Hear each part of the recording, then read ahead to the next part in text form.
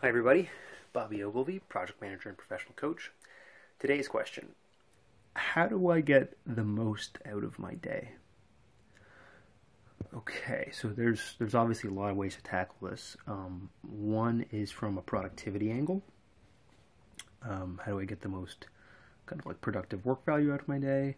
Another might be from the you could say something like work-life balance, which I think is a pretty flimsy word, but we'll call it wellness and sustainability angle. I'm sure there's other angles we can come up with too. Okay, so how do I get the most out of my day? You may have seen some of my other videos where I talk about how many hours you should be working in a week, and basically the answer is 130-hour work weeks, 60-hour work weeks. They do not work. Your first hour, your 30th hour, and your 60th hour are not identical. So do more with less. Make sure you're working effectively when you're working, and don't just keep trying to cram more in. That's not the best way to do it. Yeah, there's a bunch more we could say on that end of things. One of the things in terms of individually optimizing this might be realizing when you have the most energy. So first, I would say make sure you have enough sleep. What is enough sleep? You're going for 7.5 to 8.5 hours. If you're consistently getting less than that, you're racking up a sleep debt. In the course of a few days or a week, it's not so bad because you can recoup it later. So what's pretty typical for a lot of people is they might get maybe you don't get 7.5, maybe you get 7, maybe you get 6.5. It's tight, but you can do it, and then that means when you do have a day where you don't have to get up as early, you can sleep in a bit. That's perfectly fine. That'll get you through. I do want to caution you that you want at least 6 hours per night.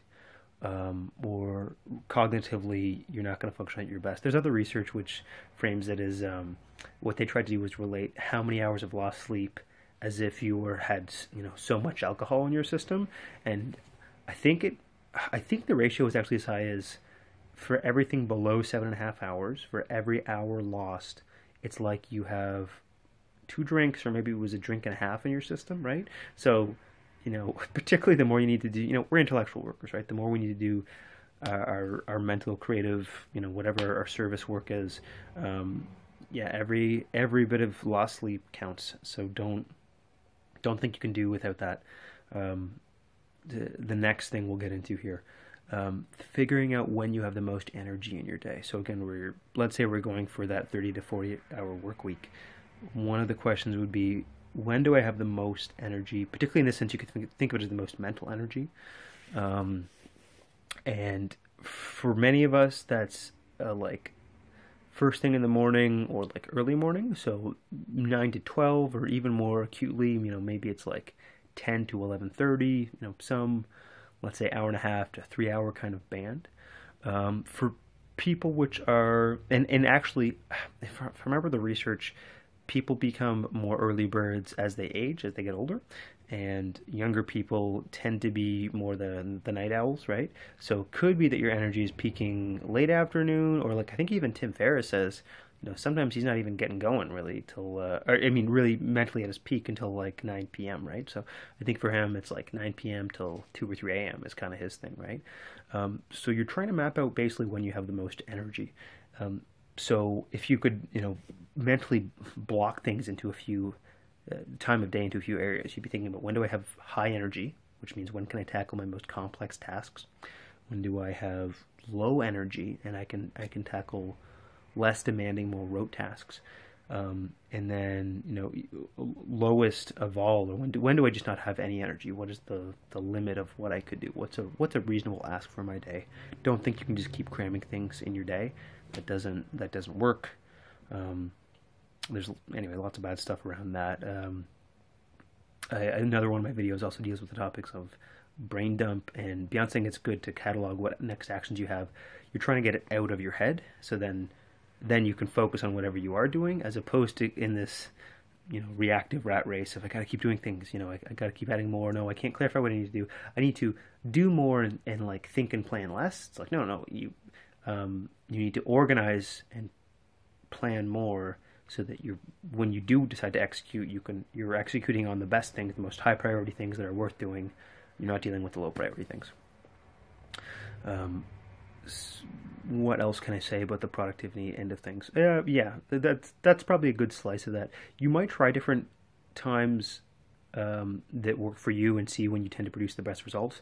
The other thing I will say is that, okay, so is your highest productivity time going to be after your workout or not? There's kind of a mixed bag on this. So the good thing is after your workout, you get the rush of endorphin. So your positive affect is a little higher, but depending on how long and how demanding your workout is, you can actually be in kind of a brain fog state. And there is some formal term for it, but I mean, just think of it as like you're groggy after your workout.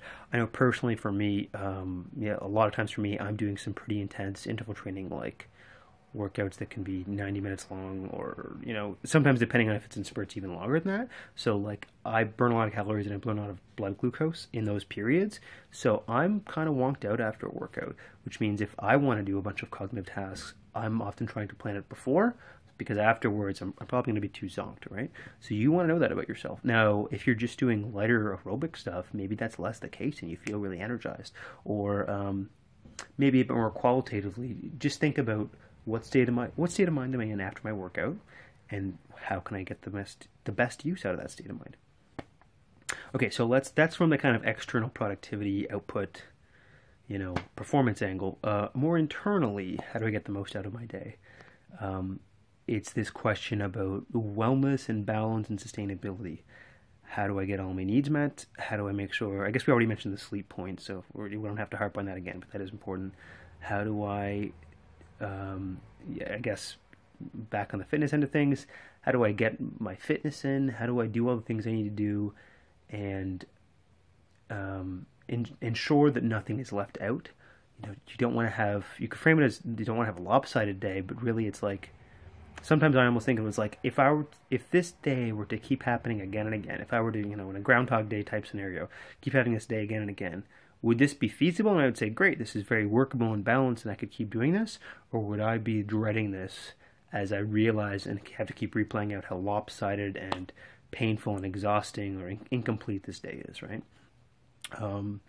So back to PERMA model stuff, did I have my positive emotions? Was I engaged in the stuff I was doing and operating effectively, using the right skill in the right priority areas, which makes sense to me, which I suppose then also relates to, we'll jump ahead a couple, to the AM around meaning making, and a place that naturally draws out my intrinsic motivation. So a place that I want to work on, draws out my passion.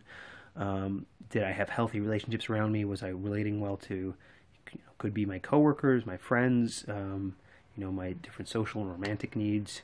Did I have enough of that connection? And the last one being achievement. Did I get enough sense of doing something? You could think of it as almost like embodying my purpose in the world. Obviously on a pragmatic level, it's like the money and finances and resources. Did I do what I needed to do to keep that where it needs to be? Just a quick nod in this place. So you guys know that after about $70,000 per year, more money doesn't make you happy.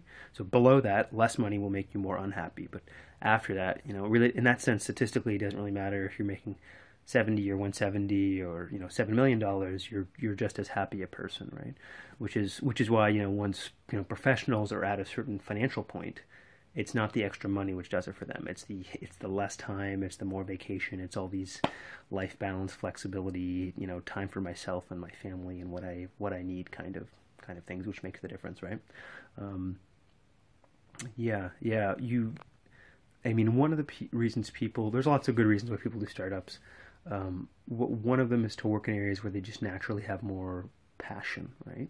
You want to work in places that naturally bring out your passion and your resourcefulness.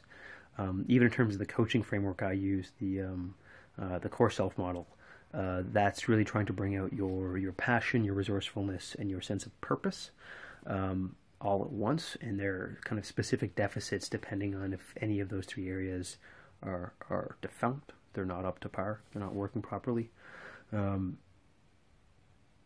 I often think about that question about sustainability a lot, because it's I hate the delusion that I see people in startups making, which is that they have to be anxious. They have to be not just motivated, but like they're not allowed to stop. They can't slow down. There's also kind of some mental health issues where, so again, bipolar is called the CEO's disease, right? Because a lot of CEOs, a lot of startup CEOs, or just CEOs in general, have it because they want to ride those highs and lows, which almost means a startup is a mechanism to go through that.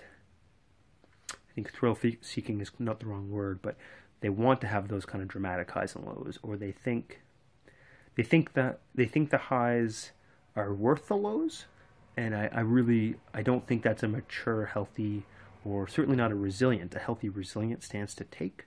So learning to be able to be fulfilled and engaged without being that unsustainable, I think is really important. I'm not saying you can't do things and enjoy them, but you're there's an element of perspective taking, which some startup founders, startup folk, which really don't have. And to benefit yourself, to bring out your best self, or a lot of times for these people, you could maybe reframe it as, your future self. There's got to be a better way to live life.